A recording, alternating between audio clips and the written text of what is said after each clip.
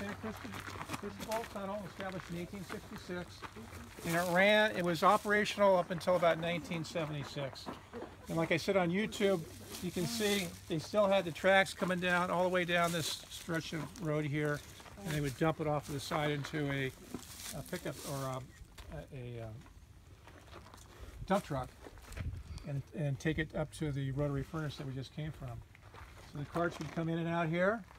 And Scott, I'll let you turn your light on. We're going to go all the way to the back, which is only about 30, 40 yards. Yeah, I don't have a whole lot of battery, so let me get back to the gate so they can see down. Okay. Some people have a flashlight on their phones and stuff. Well, just